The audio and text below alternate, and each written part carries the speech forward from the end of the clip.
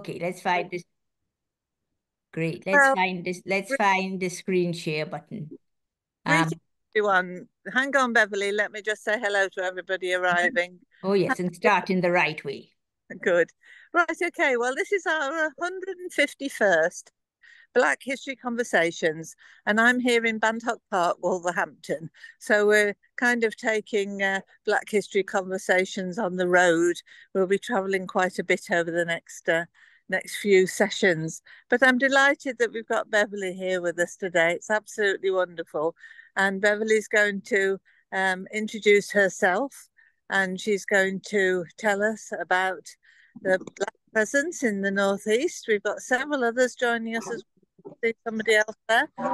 Who that is in the car? All right, no, it's you, June Elizabeth. Okay, right. So I think we usually start with respect to the ancestors, respect to the history, and recognize that there's still so much to do. And I just had the pleasure, with my hands free, as I was driving here, to hear the conversation that went on before this session. And Audrey, I'm really delighted that you've joined us as well. This is lovely. So this will be a bit of an in and out session. Some of us can stay right through, some of us can't, but we're going to record your session, Beverly, so we can all listen to it. And I think we need to learn a lesson from this. Running Black History Conversations in Black History Month is a bit difficult because everybody's got so many other things on, so it just makes it a real challenge. Anyway, we're absolutely delighted that you're joining us, and you've got all your screen sharing sorted out, and thanks, Simon, for doing that for us. And I'm just going to listen while I have a cup of coffee in the but I'm going to switch my picture off, and I'm going to switch my sound off. So over to you then, Beverly. Thank you so much. Thank you. Okay, thanks a lot. Okay, so just to say how honored I am to be here, how happy I am, and to just hope this will all work. So I don't think I want to spend much time introducing myself. I think it's, our time is so important. So I am a community historian, an activist. I have a history background. I think that's all I want to say before I start. So the important thing for me is to thank you and to appreciate your being here, appreciate the people who will take the time to listen to this recording. So I've put it as African Lives in Northeast England and Black History Month. Well, of course, we all would agree that Black history shouldn't just be in one month. And in fact, that it's not Black history. It's world history, it's local history, it's British history, it's European history, it's international history. So it's a very sort of contested phrase, Black History Month. But if I move into the options, we started this African Lives in Northern England project in 2020 during COVID. The idea was to do a calendar to try and show a different view of Africans, of people of African descent, to counteract the racism in Newcastle. Just one small attempt to reduce the racism. So from one calendar grew 3 calendars. From the calendars grew a project with Historic England doing school resources, which covered the whole of the northeast, Northern England and Cumbria. We then did a booklet, which is for sale, £5 plus postage. And then we went to walks, because we thought not everybody's method of learning is necessarily via print. So we went to walks as a more interactive method. Our rationale for doing all of this was to highlight the resilience and contributions of people of African descent, to challenge racism, and that we not guess interlopers or burden, but builders, and to challenge pity. We are not enslaved victims. It was about historical accuracy, closer to the truth, and to increase a sense of pride and belonging. And also, which is what many of the students pointed out, it's how do we learn for the present? It's about anti-racism, resilience, aiming high, and working together. So that was the theme through all the publications. So then so now we into the walks. And I've done it in several different ways. One of them was about discovering, the process of discovering this information, which was very, very interesting, very serendipitous, very lucky, very dependent on goodwill. And that's a lovely story and another story. We've done something about the hidden depths, how each building is more than we think, each person is more than we think. And that's, again, another story. I thought beginning this, I would just do a little bit on the walk, just a part of the walk, the virtual walk, and I would do the lesser known people rather than the more popular, the well-known people. So I will now move to the website. So I'll stop sharing for a minute and hopefully get onto the website. And in showing you the website, I want it to be something that everybody can use, can feel comfortable that they can get on easily themselves. So I'll just stop share for a minute and see if I can get the website up. You never know. So I'll share. Is the website on? Yes. So this is the website, and welcome to African Lives in Northern England. We're having something tomorrow. We've got a plaque that we've put up. We have loads of different information on the website. All our calendars are on here, even the booklet, but I still want you to buy one, and the walk. So you just go to the walks on the website. And there's two walks, Central Walk and North Newcastle Walk, and we're going to the North Newcastle Walk.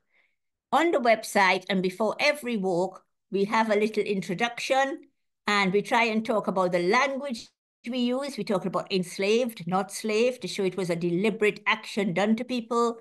We talk about why we say of African descent, because we use black, and black is used for the wider constituency that is vulnerable and fights racism. So we are very specific. We talk about racism and the reality of racism a little bit. And then go into the walk. So we're going to the North Newcastle Walk now. It's actually North Central Newcastle. They're both in the center of Newcastle. And while the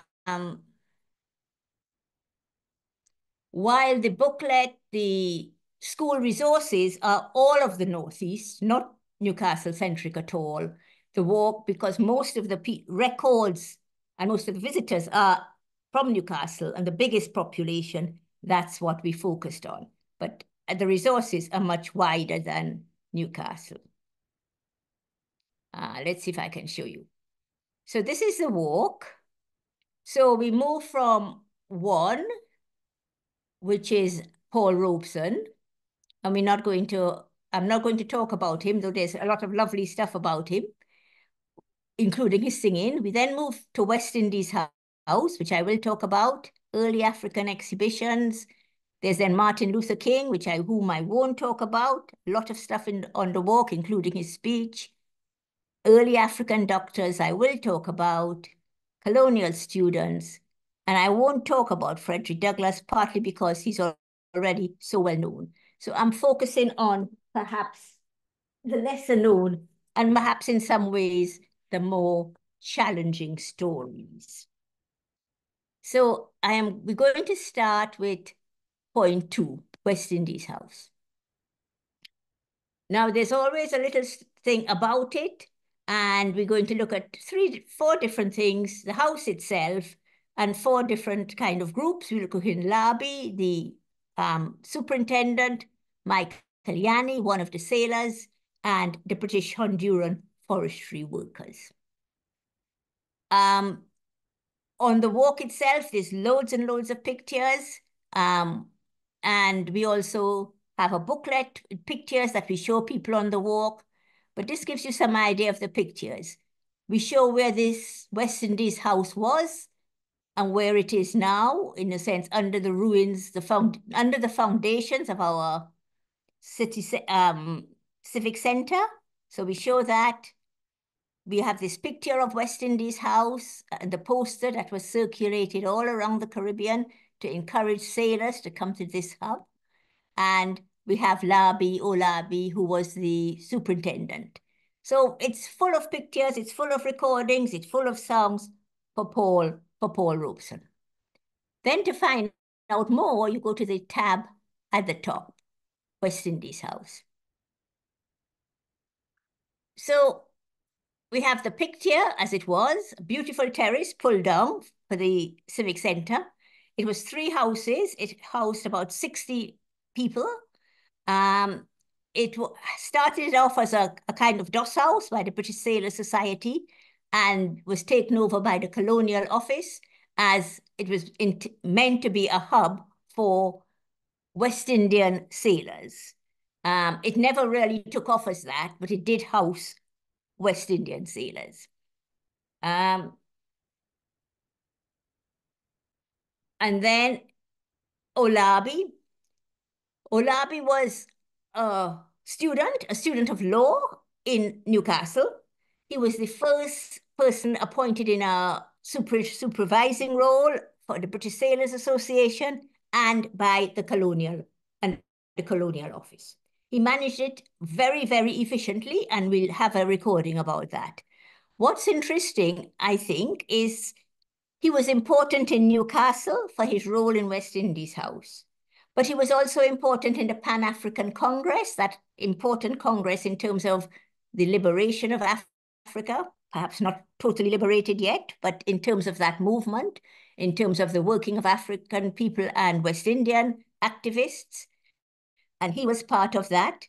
He was part of a defense committee in London to protect African people of African descent against racists and against the police. He was also, he was a lawyer, a barrister. He went to Ghana and he was a high court judge, a Lord Justice in Ghana. So you're looking at this diasporic influence that has its role in Newcastle, perhaps it started in Newcastle, but is so important worldwide. So that's Olabi. We'll hear a little bit more about him. And then Michael Yanni, he was a teacher in Sierra Leone, and he decided to, he answered the call to join the empire in fighting in World War II. He came to England on a ship, SSS Cuba, that was built in the Northeast, and he landed at Liverpool. What's interesting about Michael Yanni, not just that he represents the sailors who stayed at West Indies House, you can see a picture of them eating here, but that he gave 2 very different reports of his treatment. So the one report he gave to Dunbar, a Guyanese journalist, talks about the horrific treatment the Africans suffered on this French-owned boat and how badly they were treated by the, I suppose, the DHS equivalent when they landed in Liverpool.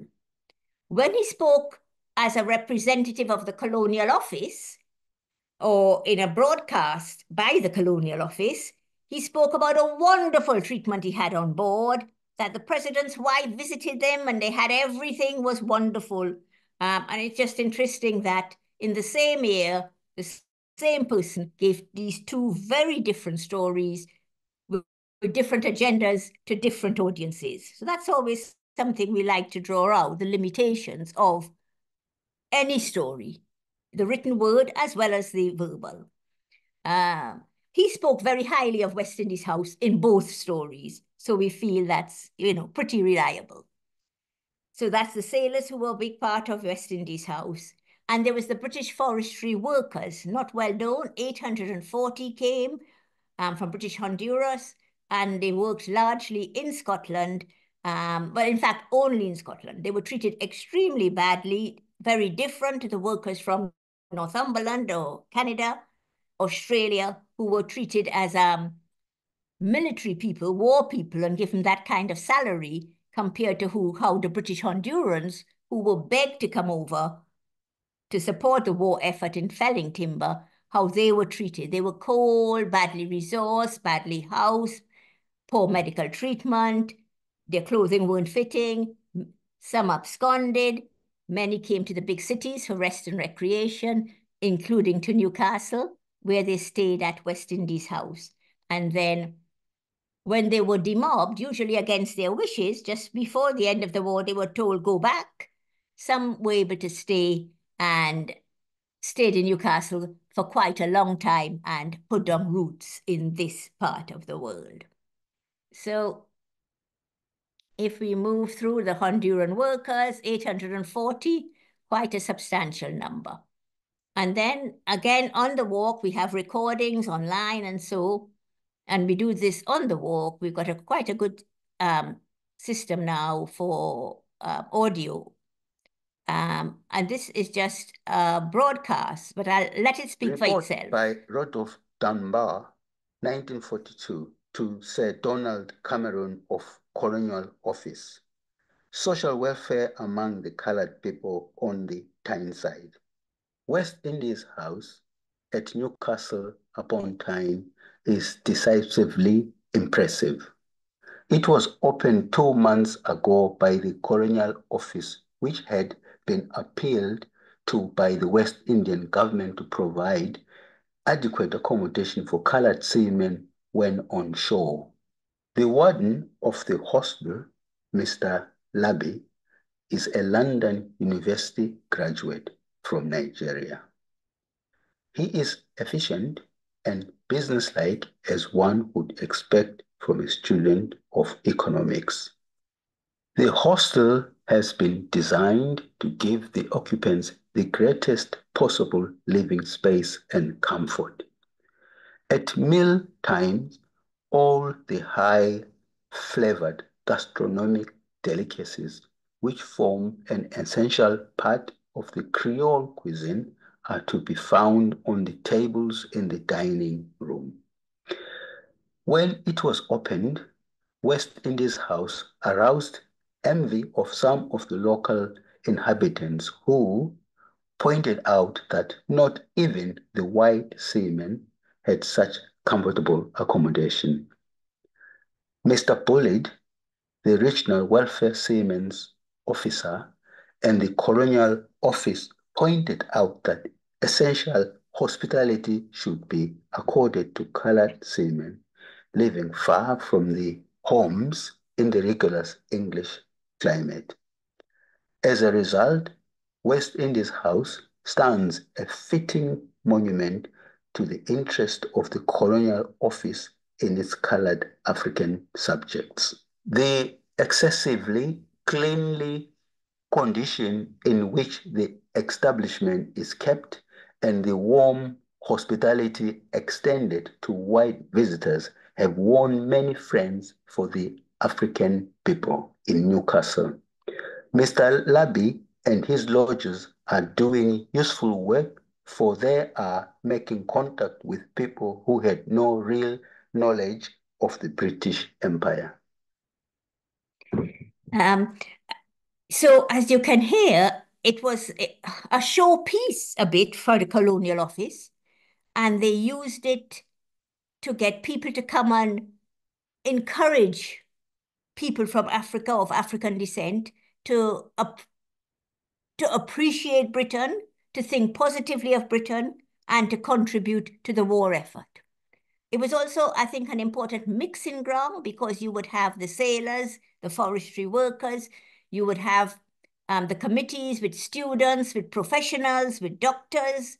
The people who would come and talk would be from a wider range of professions. So you had it as a kind of a mixing house for people of African descent, which I think is important.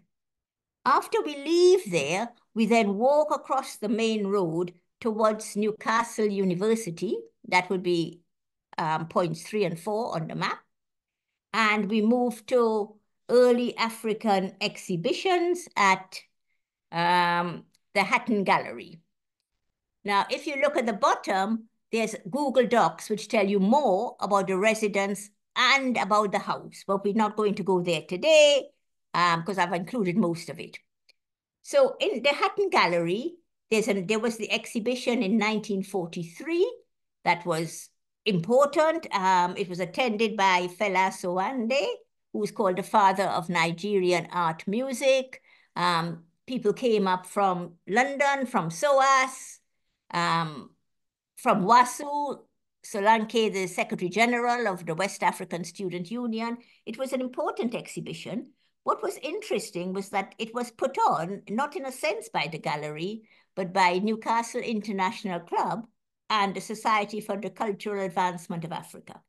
Now, you're looking at clubs of Africans existing and flourishing as early as the 1940s, which I think is important.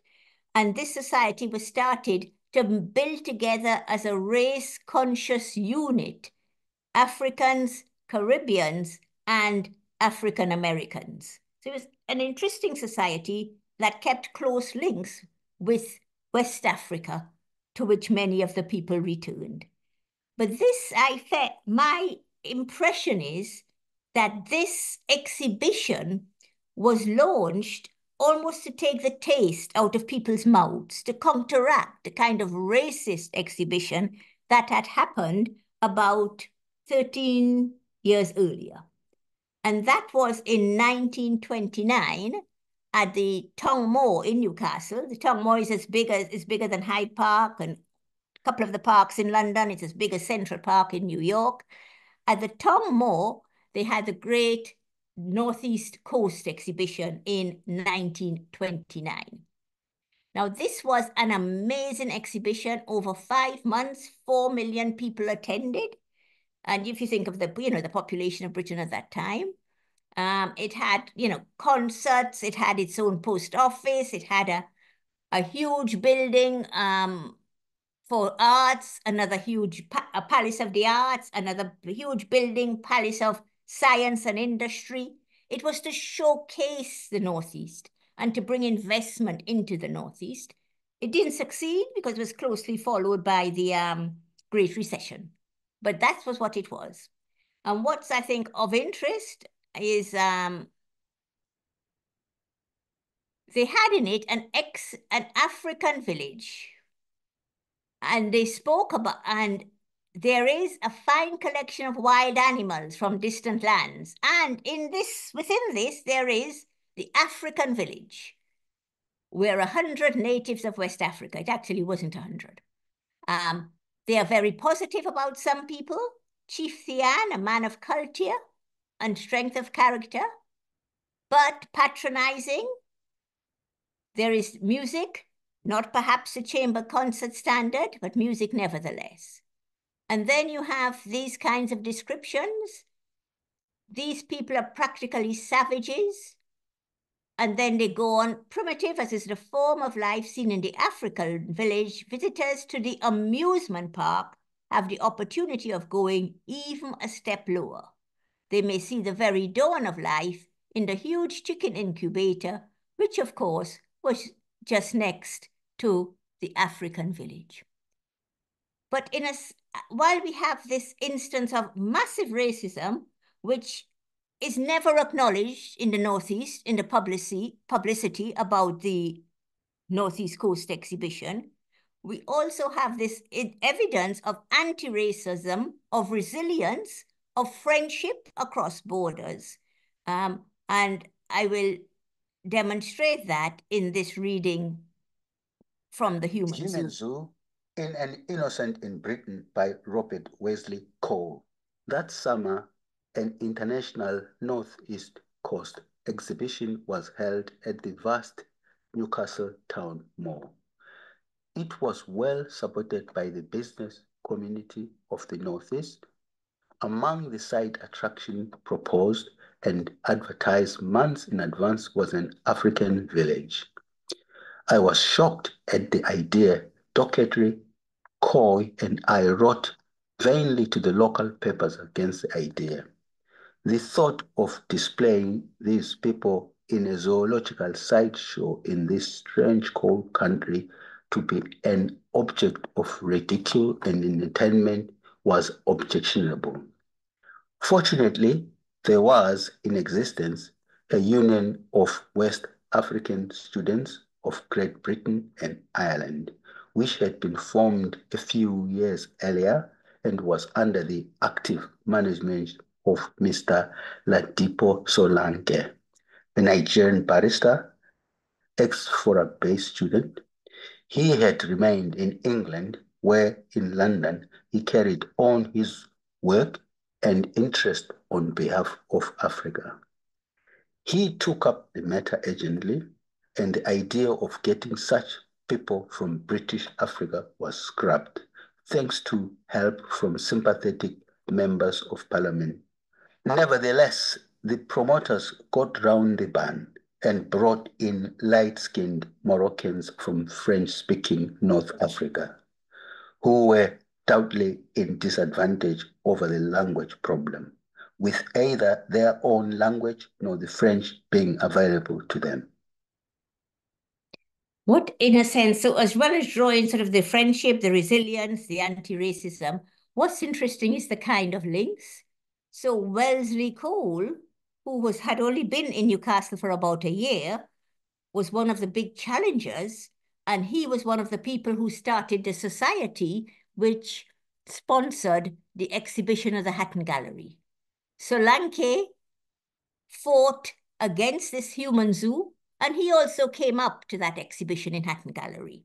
So what you're looking at is not only noteworthy individuals. What you are looking at is a community that works together. I think that is something we forget at our peril, the importance of the community working together.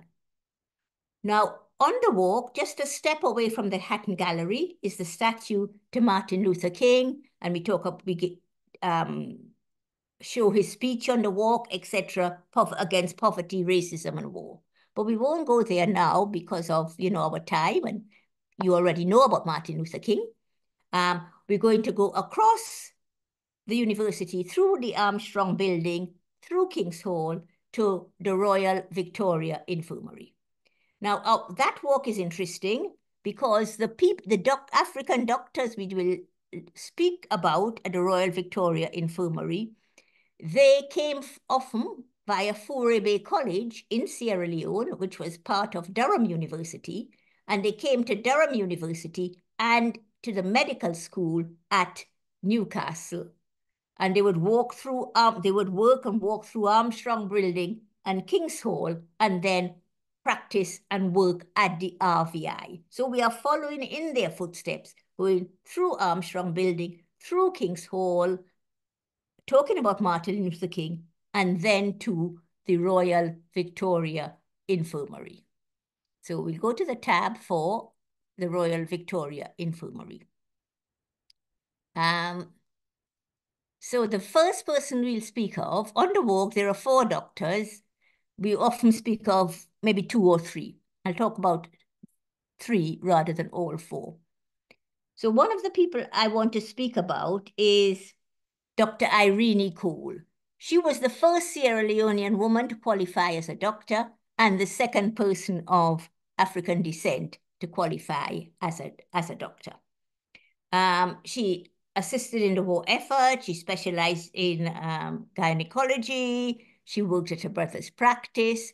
Again, you're looking at links. She was one of the few women who spoke at the meetings of, not at the meetings, at the conferences at that level on West African Student Union. She wrote a paper for them talking about education and healthcare and women's rights. She was eventually awarded an MBE, and we have a recording of her son speaking about her. I won't play the recording now. What he speaks about, but on the walk and on the website, it's there.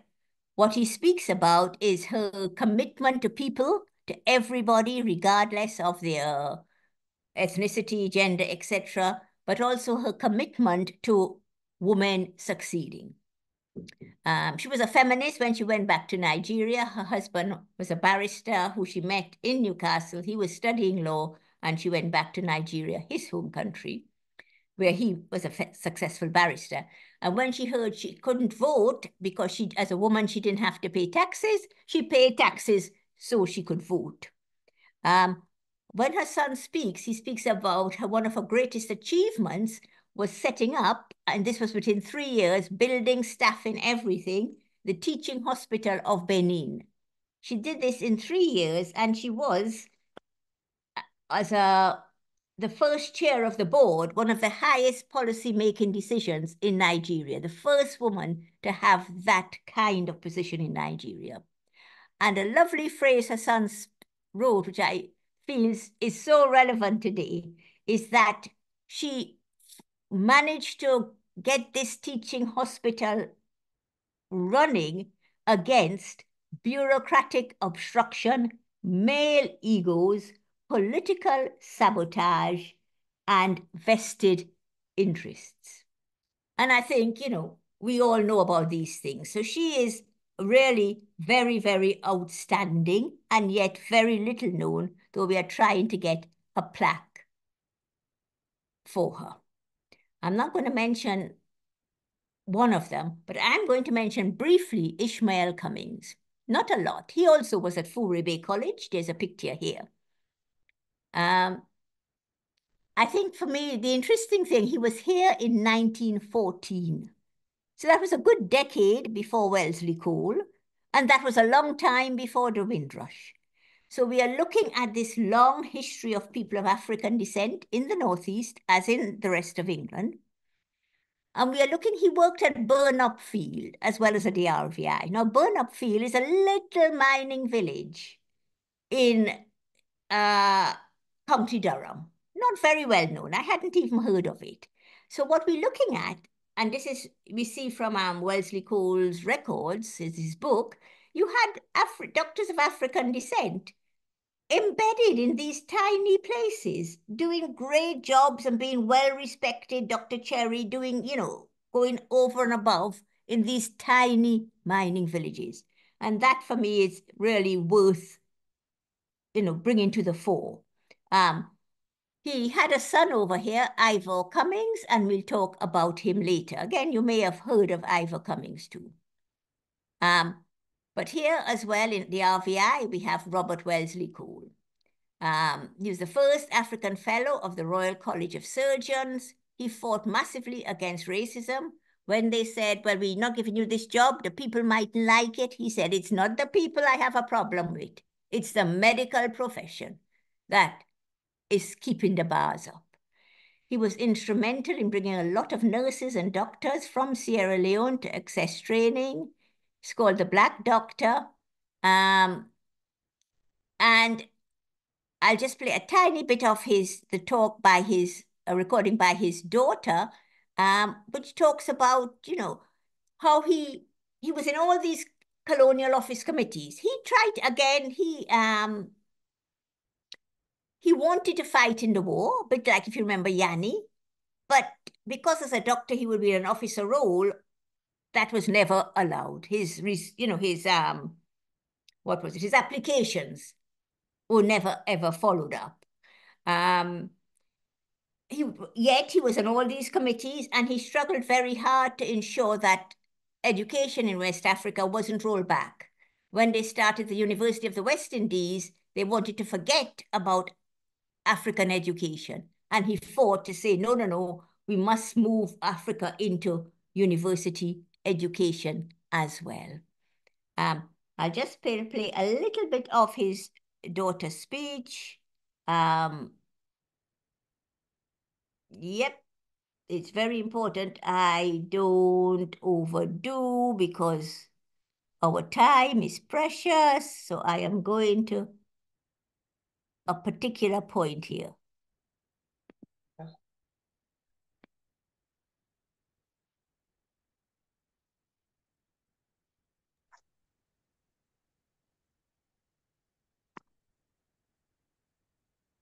He'd like to be remembered for helping others and or to achieve their aims and dreams. Through his committee work and as a professional. On colonial office committees, he ensured educational standards for Africans didn't go down. An activist, he fought against racial prejudice and discrimination, succeeding the great Dr. Harold Moody as president of the League of Coloured People. Almost forgotten, aged 15 in 1922, he came second in the Empire in the number of distinctions in the Cambridge School Certificate, graduating with first class when he was head boy at the Sierra Leone Grammar School in Freetown. His legacy? He was the first Black African to become an FRCS, Fellow of the Royal College of Surgeons, in 1946. In 1960, Cambridge University Press published his best-selling childhood autobiography, Kossatown Boy, which became a textbook in African schools. The historian Christopher Fife wrote his Times obituary on the 2nd of December, 1995, describing him as, and I quote, in a modest way, and 31st was October, Club Card a figurehead for his people. A fitting tribute for such an inspirational trailblazer who happened to be my father. Something else interesting about him, I think, in terms of his fight against racism, not just against the medical profession. In 1962, when he went in a colonial office position as a senior doctor in West Africa, his passport was withdrawn and he could not return to Britain. So when we think the Windrush scandal is something new, no, we have to look at its roots and its history. He was denied entry to Britain in exactly the same kind of way in 1962. And he was an Anglophile. He loved England. He found it extremely hard to take what he called was sadistic behavior. And now we move in to the very last one, to the Colonial Student Club. On the walk, it isn't the last one, but I think, that's sufficient. You'll have to come on the walk in Newcastle, or you'll have to also look at it online. So Colonial Student Club, another lovely building, which is, unlike the West Indies one, the building is still standing. It's now used mainly by students and professionals. It was used where the students would gather to formulate proposals. Now in Oyenuga's biography, they speak about how the people in Africa did not like Blacks and they could with difficulty find any accommodation. So this Colonial Students Club was where they were housed and where they could stay when the university was closed over the long summer holidays. They also found that the churches in Newcastle didn't like Black people either. And it was actually very hard for them to find a church to worship. Ivor Cummings, who I mentioned, Ishmael's Cummings' son, he applied to join the British Army, but was refused because he wasn't, as the phrase they used, he wasn't of pure European descent.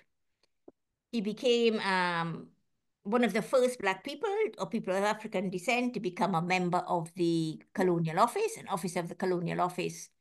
He worked with one of the Colonial Office houses in London, and he supported African and people of African descent sailors, etc. in London. He worked in the Northeast. He supported the Students' Club. He supported the West Indies House. He supported the forestry workers. When they were demobbed, he tried to get them other jobs in the RAF, etc., if they wanted to stay in England. He's also well known for his work in the Windrush. He is sometimes called the gay father of the Windrush.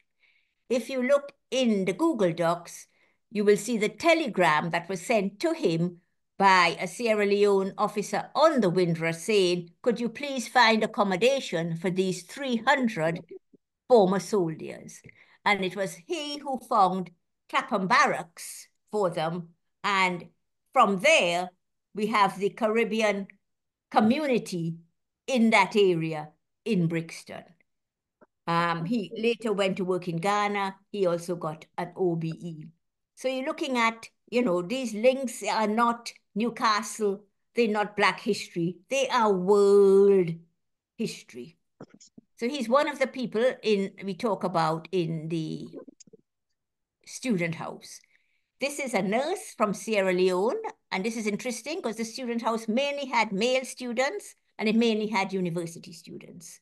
But clearly it had a nurse. We didn't know much about her, but her nephew and niece wrote us when they saw her picture on a calendar, telling us a little bit about her history when she went back to Sierra Leone and how she had a sterling nursing career, ended as a matron in a children's hospital. She lived to 85 and was a much-loved aunt, a loving and disciplinarian aunt to her very wide network of children. The very last person we'll talk about is Victor Oyenuga.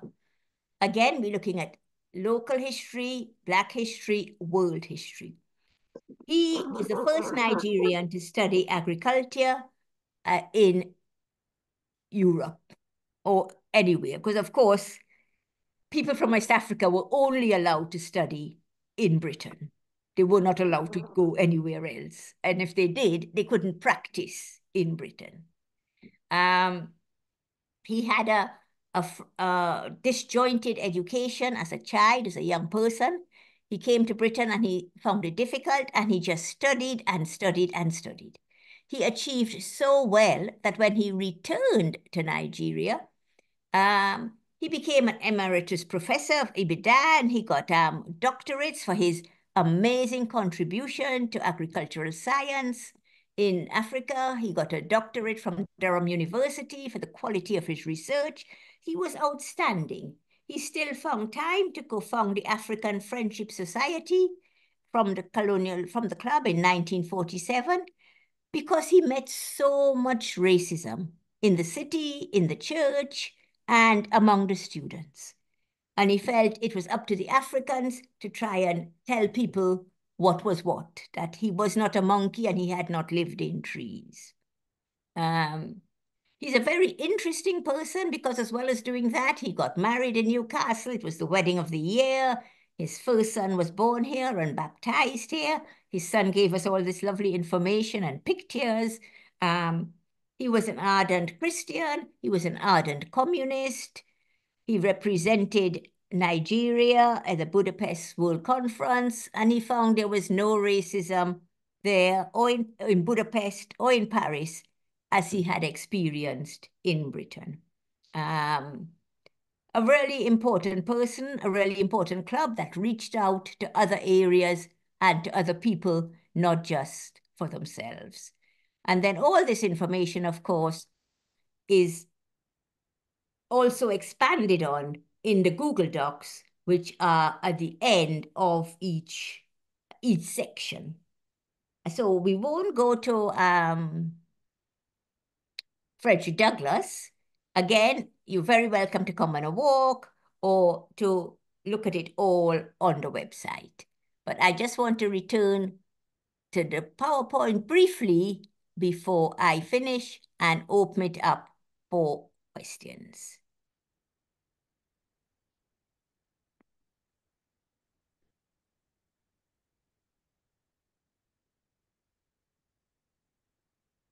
I should do resume slideshow. And this is the last slide. And in a sense, what I'd like you to do is to go to the website, please, to enjoy all the resources, the walks in their Google Docs, but not just that, but also to comment, to contact us, to subscribe to the mailing list, and to contribute. We need help. We have had massive help in setting this up, including from Audrey. But we continue to need help. We need your experiences. We need the missing information. We've got a section called Incomplete Narratives. We need help with doing the research. So we do want you to go. We want you to enjoy. We want you to comment. And we want you to contribute. And we want you just to continue on the road you are doing all the good work that you are doing. And that's the end. Thank you very much for your patience in listening. Thank you. Now over to you for questions.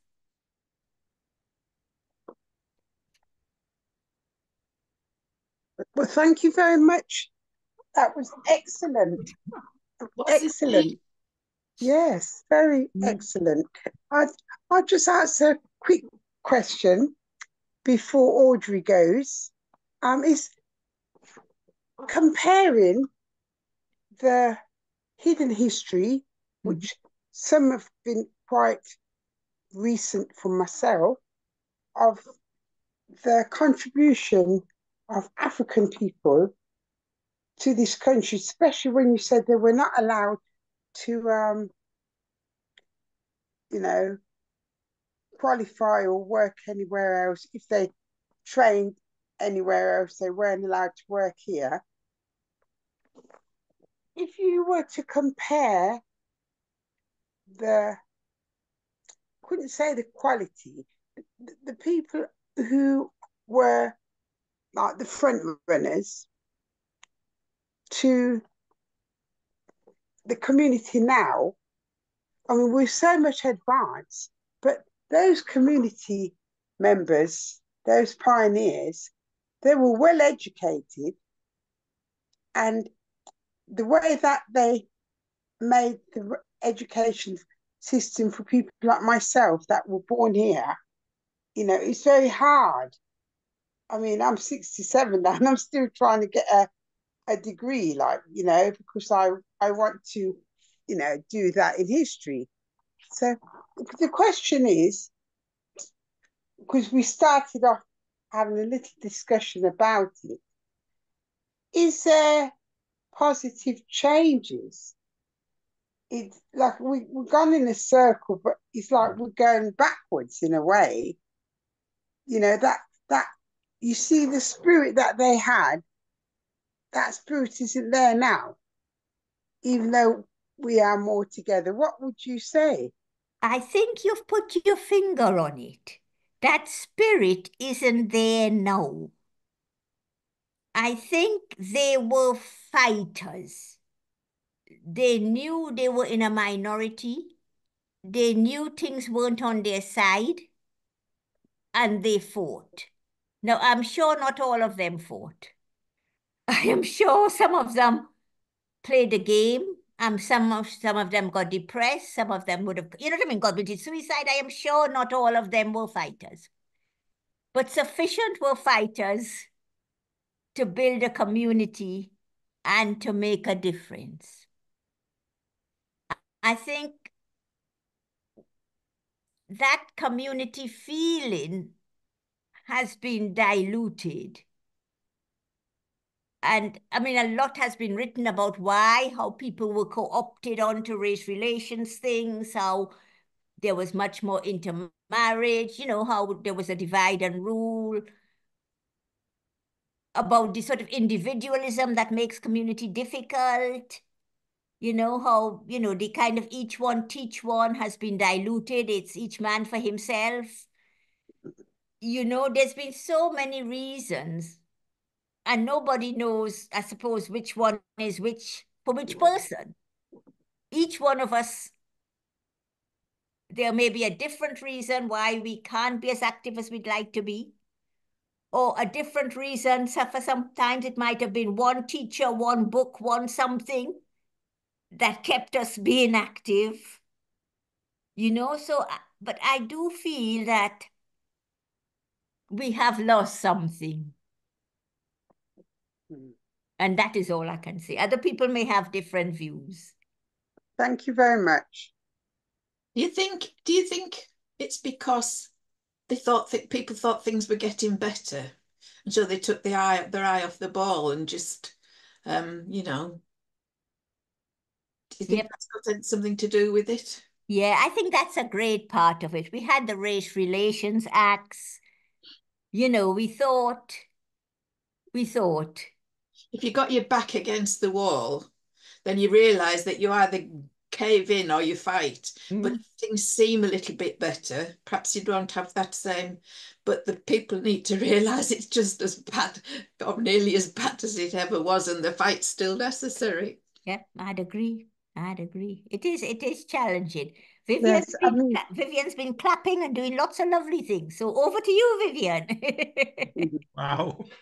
I have Oliver Twist's DNA Because I'm asking for more. I'm glad. And fortuitously, Charles Dickens' great-grandson was in Jamaica, 1907, as a lawyer when we had our earthquake. Oh boy, the world is very, very large. But two comments though, Bev, and to thank you most sincerely. You are so engaging. Oh my heavens. You are so engaging. God bless you. Two comments, and I'm partial. When you spoke about Dr. Harold Moody, the three Moody brothers from Jamaica. Dr. Harold Moody, 1882, 1947, he studied at King's College, top of the class, but could not get a job, again because of complexion. And his brother, when next you visit the National Portrait Gallery, you will see Ronald Moody. His bronze, he has made it, a sculpture, famous sculpture, to the National Portrait Gallery. But there's another brother who was a medical doctor also in Jamaica. He was Custos of the parish of St. Andrew. And there's a school, Woolmer's. He had attended Woolmer's in his childhood. And he gave generously land, which is now Woolmer's Preparatory School. The second comment has to do with Sierra Leone. Sierra Leone. I declare interest. I am descendant of Maroons. We beg to differ and would not cooperate with the Europeans, and we were forced to get our freedom. So I'm descendant of proud Maroons. And you should know there are 5 Maroon communities in Jamaica. And there is one which for me is a sought after place to visit in St. James called Flagstaff. In the 1790s, it is alleged that a Maroon was caught stealing a pig, or he stole the pig, and they got an enslaved to flog him. The Third Maroon War was going to be declared. And Governor Balcarres said to the leader, oh, it's a misunderstanding. Come down to Montego Bay. And they went on what the Maroons thought was a building near the sea. Little did they know that there is a rum named after a certain vulture in Jamaica. And my batteries, they had it, it was served to them. Are you hearing me? Yeah. Yes, we are. The rum was served to them, and they did not know where they were. They were on high seas, where they were taken to Nova Scotia. The winter killed half of them, and the remainder sent to Sierra Leone. And I'm here wondering, could some of those descendants who went to Britain be part of that group? One doesn't know, but it's a beautiful story. Thank you very much. It is a lovely story. So what we're looking at is the Creoles of Sierra Leone. And Sierra Leone has such an amazing history because they had all these different groups coming at different times.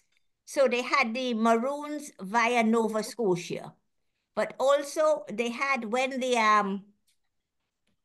Britain decided it was in their interests to stop the trade in enslaved Africans, it was in their interests, and to board every other boat and take away the enslaved Africans. And then they thought where to put them, so they put them back in Sierra Leone, wherever they came from.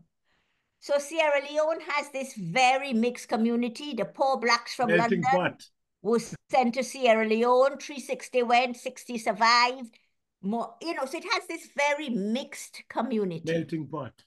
And it's the Creoles, and a lot of these people are who came from Sierra Leone, the sort of, I think the better off, they went to the grammar schools and whatnot. I mean, Fourie Bay College was for the elite of West Africa.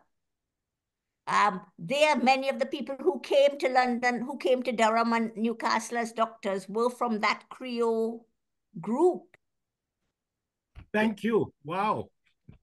Very interesting. And I've been helped by people from that group in this research. It has been a collective effort. So I have many to thank. Sorry, Bev. I'm so grateful for these presentations. I cannot find words.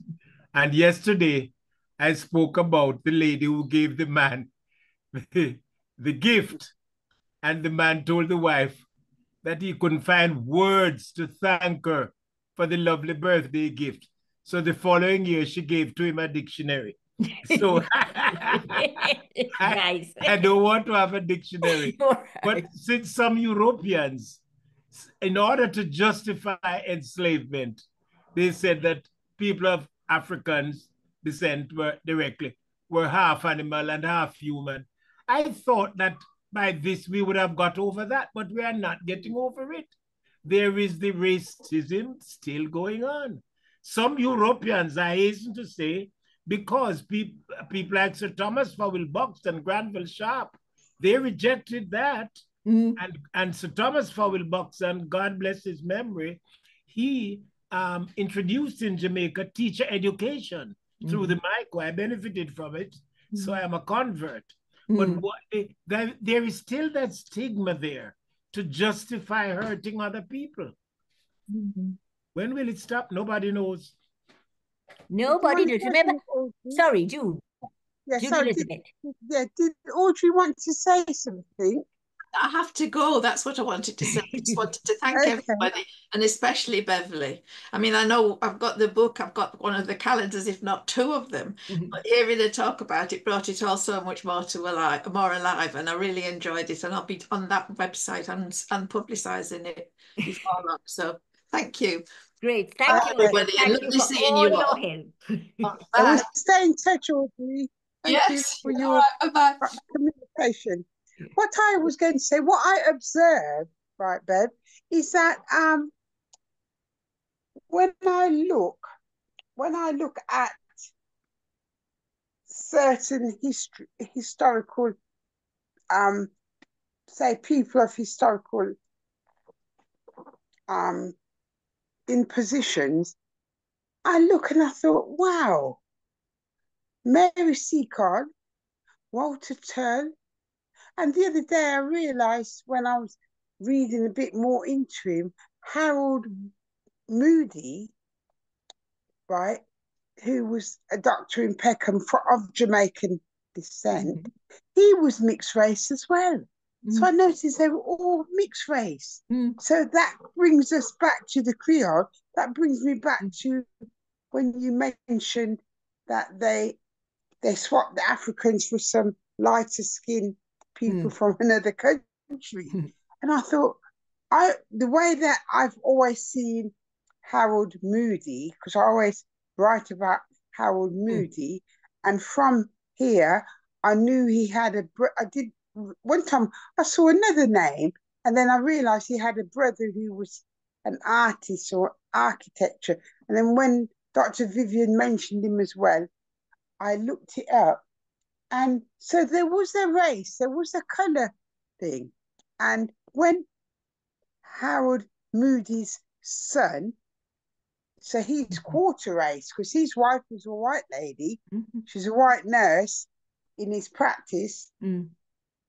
When he got to a certain stage in the military, they wouldn't let him get a top position because he had a bit of colour in him. So it's in the books that Harold Moody really was our first black politician, because he went into Parliament and debated and helped them kind of change the law in a way to allow people of colour to be able to get promotion in the military.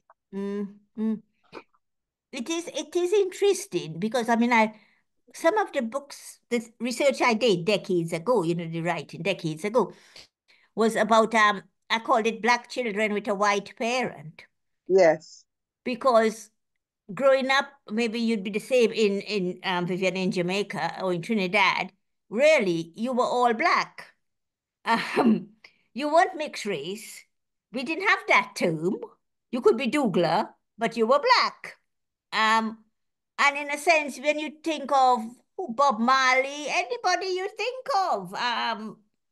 There isn't Frederick Douglass. All of them had a one white parent, but they identified as Black. So what is interesting is how, because of our peculiarity in England, I think, we have kind of divided the Black constituency into you are Black and you are not so Black and you are not so Black. Right. Well, I'd just like to say, if I can intervene, I was the first Black girl of Jamaican born in Northampton. My parents from Jamaica in the 50s were the first Windrush to marry here. And so most of my friends are mixed race that are my age and older, but their dads were American soldiers or GIs. And I've got a particular friend, and her dad was from Mountain View in Jamaica, but her mum was Irish. And they both passed now, but I knew her dad very well because he became a friend of my mum's, you know. He was first in, but Barbara, so I've done a presentation and we were there, you know, that exhibition of all the Black people in the forces. And Barbara will not have it any other way because she grew up in the 50s and she was referred to in Northampton as half-caste. Half-caste Barbara. Then we had white Barbara, we had Black Barbara, we had housewife Barbara. So we had so many Barbaras. So when they brought in to be politically correct, that you got to say dual nationality or mixed heritage, she swore at them and said, look, I'm a pensioner now. I'm not going to change my name. You with me? So I suppose it depends on the socialization that you grew up. I mean, I was on BBC Look East when it was Windrush at 70. That's the time I ever given an interview. I used to pray, add to my prayers when I was a little girl, oh God, please let me be white in the morning. It's because it was only my brother that I saw that looked like me. And when I go to school, they had these Robinson marmalade with a gollywog on. So that's all I knew. I was a gollywog, I was a wog, I was a blackie, and then my brother. But you see, when I was 6, my mum came back to Jamaica, well, her dad sent for her, and I lived in Jamaica for 18 months, and that changed my life. Because when the ship pulling the harbour and I saw some children look like me, I realised nothing was wrong, I do belong. See, that year and a half, when I come back, I was a different person. I was much brighter than my average age group. They thought the milk come out the bottle, what we used to have at school. I used to have to milk the cow before I went to school, and I had to walk 3 miles in the country. Yeah, so it depends on your socialization. And I thank God for that little bit I had in Jamaica, because coming back here, if I hadn't gone to Jamaica, I wouldn't be sitting on this platform now and knowing great people like yourself and Dr. Vivian. Thank you.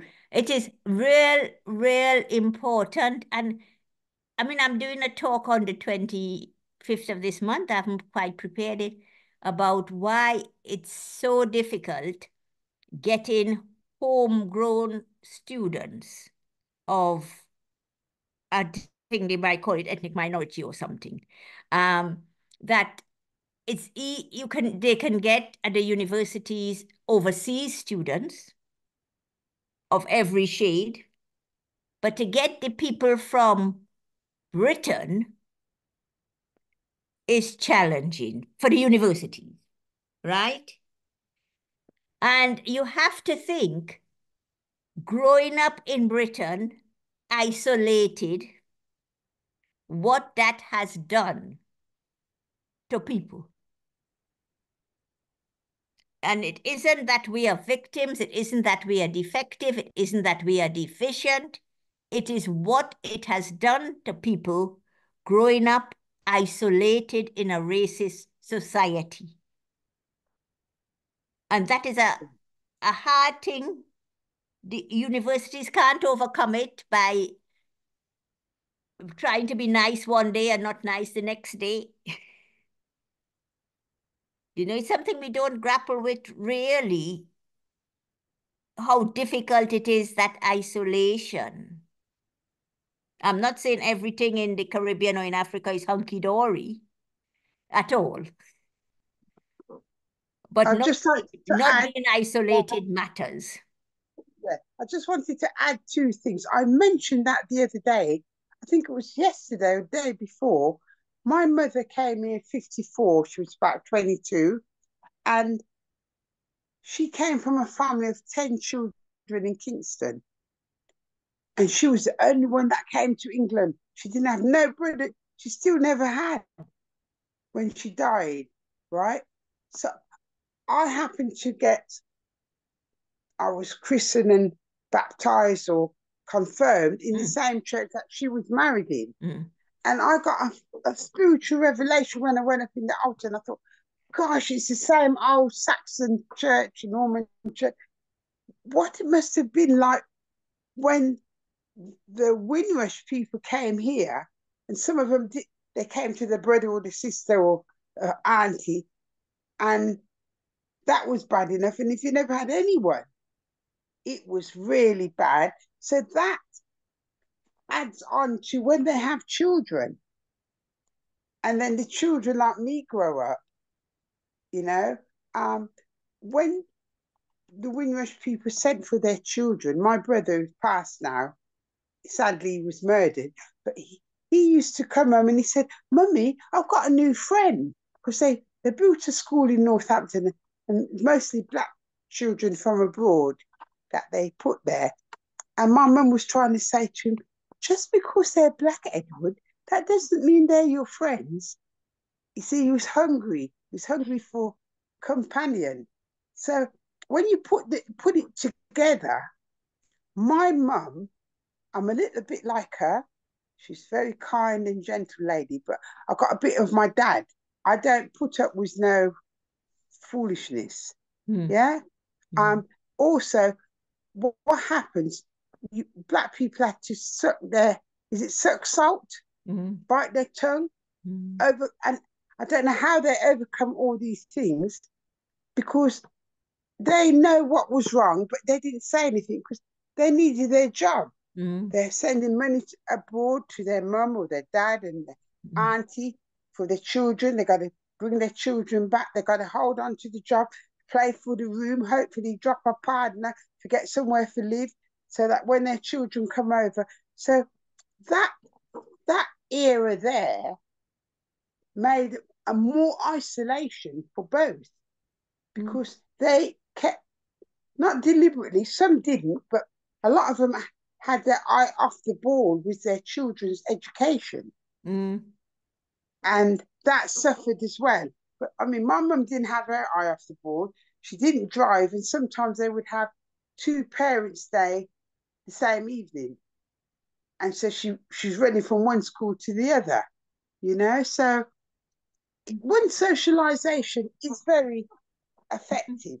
You see, I also think that they didn't, I mean, one, they couldn't say much, as you say, because of their circumstances, but also they didn't quite understand their children's position because they had not grown up in isolation. Exactly. Their formative years were in a black community. Yes. So they could my not mum grew up in the understand. church. Yeah, my mum grew up in the church. She was an organist for her church. I went back to Kingston and went to her church, and they thought it was my mum reincarnating.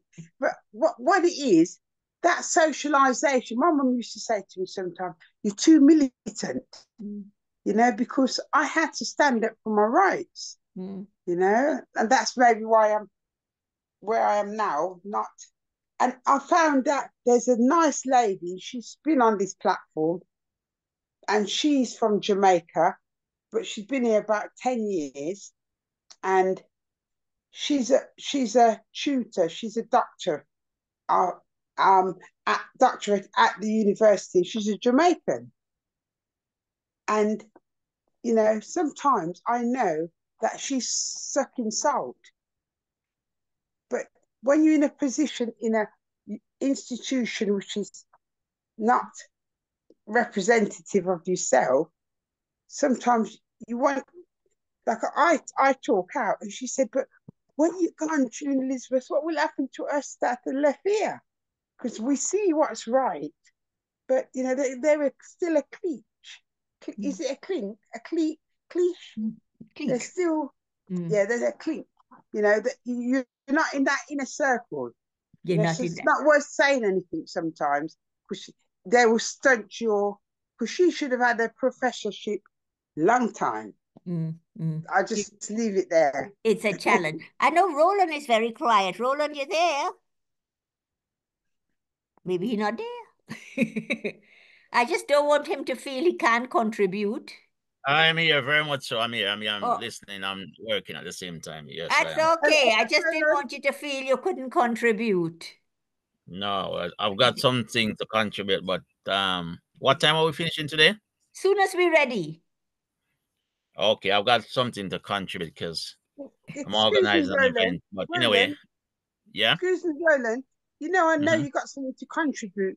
Would you be able to mention when you went to Canada and you met those Maroons in Canada recently? Yes, I can. In fact, can I do that now or in 5 minutes? Yes. When would you like me to do that? Now. No. No, okay. Right, okay. Good afternoon, everyone. Hope you can hear me okay. I was out in Canada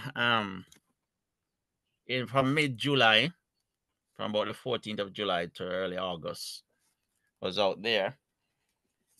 The Maroon community out there in Halifax, Nova Scotia, which are the Maroons that's left Jamaica, I think, don't quote me on this please, around about the mid-17th century. On the way to Sierra Leone, some of them stopped off in Halifax, Nova Scotia, and they built the Citadel, which is like this hill on the top of Halifax. And many of the roads in Halifax they built, so they were like very much at the beginning of the establishment of the city of Halifax. But what I was involved in, and they built a community called Africville.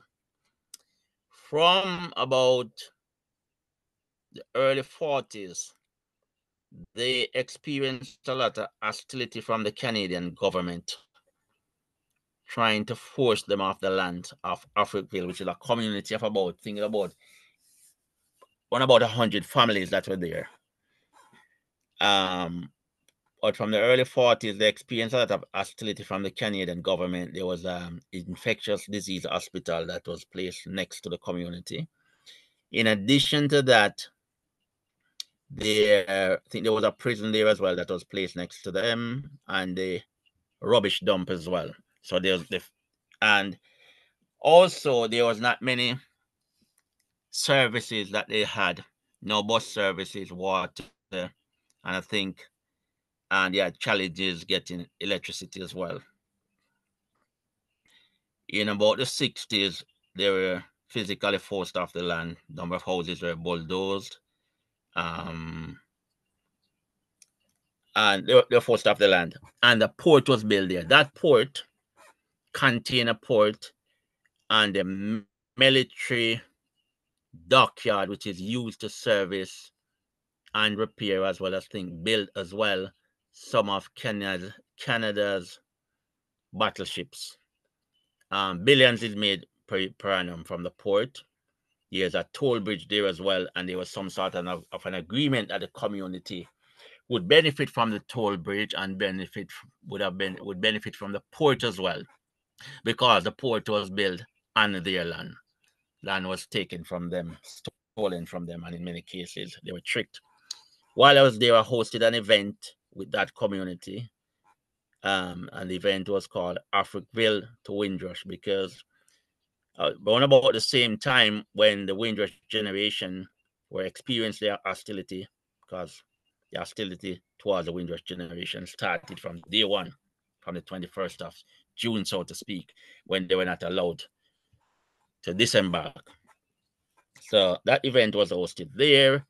And what myself and others, they were trying to do is for them to sort of lobby the Commonwealth Secretariat, because with Canada being a part of the Commonwealth, to say Canada, in many cases, you would criticize countries like Qatar, Dubai, etc., Saudi Arabia, etc., about the human rights record. But here you are, you are taking these people off the land, force them off the land, and disregarding them to a great extent. And hopefully, at some point, they would can go back to the United Nations and have their cause highlighted at the United Nations, because I was at the United Nations a few weeks ago at Geneva, representing, so to speak, for Windrush. I was there, Global African Congress. Also, Priscilla Robinson was there as well. We raised a number of points.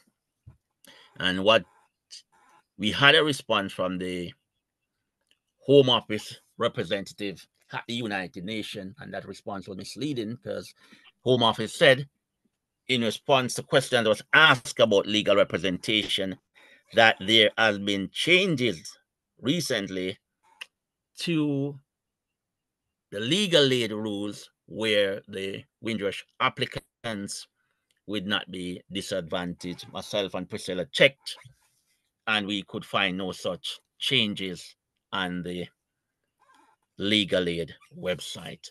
So that was what I was doing out in Canada, and I hope to follow up on that. I know I've given you a quick synopsis. I've not gone into a lot of the intricacies of the details. So sort of summarize somewhat. If you have any questions you have, or you would like me to elaborate, then I'm here, I'm listening. In addition to that, before I go, while I know there's the delegation going to Jamaica, I'm working on something in the background, hopefully, to have a Windrush presentation. I'm working on the venue at the moment, literally as I speak. I'm trying to get in touch with a venue in Jamaica. Any assistance will be appreciated as well. I'm trying to get a location downtown. I'm thinking Ward Theatres at the moment, or possibly a church. Also, I've made contact and working on that with a church out in Yallas in St. Thomas. It's still early days, but I'm getting some good feedback at the moment. So hopefully over the next couple of days, then we'll have a Windrush an event organizer there. And what I'm thinking at the moment is to have the Home Office zoom in and do a presentation. But as I said, it's early days. Give me a couple of days, and then I'm supposed to hopefully can come back to you with some sort of structure as to how that will work. Thank you. Thank you. Yes, very, thank very you. early days. Yeah? Lovely. Roland, it's been wonderful because you've picked up on what Vivian spoke about the Maroons moving from, you're not moving, being forced from Jamaica to Nova Scotia. So it's it's wonderful that in a sense we're getting a little bit more information on exactly the same topic. Yeah, that's why I asked him to come in. Yeah. Yeah. So that I'm still in touch with them. So hopefully, if we could, I think that if we could have them, one of the representatives there, do a presentation here on on the platform at some point, then I think that would be good. But that's a discussion for Liz and Julie Elizabeth to have. Yeah. It would be very welcome. And others as well. Yeah. Vivian, did you want to say something? Yes, I wanted to say that with regard to what Ron wanted today, a space. How many persons would you want to be accommodated? It's all Julie Elizabeth will understand this probably more than you, but I'm gonna give you a bit of preamble. We try to be as adaptive and dynamic and as flexible as possible when we put on these events. So at this stage, in terms of numbers, I do not know. As we go along, I'm thinking at the moment 60 to 100 possibly Okay. more. I'm thinking the Ward Theatre. I know there are a number of venues downtown Kingston. Oh boy. Right. So, what I want to suggest, I don't know if the Ward Theatre is in a state. No, I don't know what's going on there. But I hasten to tell you that the National Library of Jamaica could accommodate you downstairs there. And also the African Caribbean Institute of Jamaica, that's near to the National Gallery at the bottom of Orange Street. Yeah. There's lovely parking space there.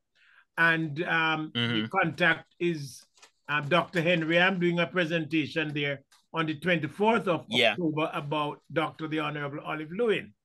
So you can link with me about space outside of this meeting. That would very much be appreciated. Let me give you a synopsis of what I'm thinking outside of this meeting. Outside of the meeting, I think, Roland. Yes. Outside of the meeting. Okay, I'll touch base with you. Link me in, and I'll help to get it together as well. You know. Most definitely, you're on board with that, June Elizabeth, and hopefully you'll be part of the presentation. Like, needless to say, Garrick and others as well. But, right. Okay. We'll come back to Bev now. Thank you very much. Yes. Thanks for that, Roland. It's just important that we hear from everybody, and it is wonderful to have the link with the Maroons. I think we could finish about now. What do people think? Well, what we could do, which you could just go around and everybody say the last word, but you have the last word. Yeah. Okay. I'll be quiet. You all go ahead. Okay. So, Dr. Vivian Crawford, would you like to say? You should not ask me, because as I said, and I still hold on to it, I am Oliver. I am asking for more. God bless. Thank you very much. Okay. Is there anybody else that wanted to say something? Let's have a look at the I think it's you, June Elizabeth. It's only me here, isn't there? Yeah. Well, I just want to thank you, Beverly, for that magnificent presentation. And as Dr. Vivian said, he wants some more. I'm going to look up some more now. Yeah, you know, it's triggered me. You know, I wasn't aware of, I knew there was a lot of African students in England because my husband, who's 86, he came here in 55 and lived in London, and he was amongst a lot of African students, and they exchanged notes. And they told him that when they were at school, they were taught the English way, that the Caribbean people were cane rats, lazy, because they hide in the cane field and eat the cane and don't do no work. And my husband was saying that they had books that said somebody, the Jungle Boy, the African. So they were really playing each other off each other negatively. So when I heard the presentation today, I wasn't surprised there was so many scholars, but I was so pleased to know that there were so many. And, you know, I really appreciated every word of your presentation. Thank you very much. Lovely. Thank you. Thank you. It is a pleasure to be here. And thank you for such positive responses. And who knows, not this, maybe next year, year after, I'll come and give you some more. Lovely. Thank you very much. So let's give you a hand up. Right. Good clap. Lovely. Okay. Thank you very much indeed. So I will end now. Is that okay, everybody? Yeah, you can do so. Yes. Right. So God bless everybody with all the hard work you're doing, all the busyness, all the, you know, the way forward you're doing despite the hassles. God bless everybody. Okay. Till next time. Take care now. Bye. Bye. Bye. Bye.